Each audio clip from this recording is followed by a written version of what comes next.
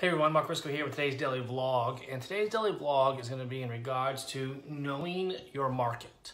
And what I mean about knowing your market is every quarter we reevaluate our numbers. You see, we like to flip properties that are in neighborhoods that are 20 to 30% below, no more than 10% above the median house price. The reason being is that's where the majority of people can afford to buy. That being said, we're constantly looking at those median house prices and looking at that formula and making sure we're buying in the correct neighborhoods.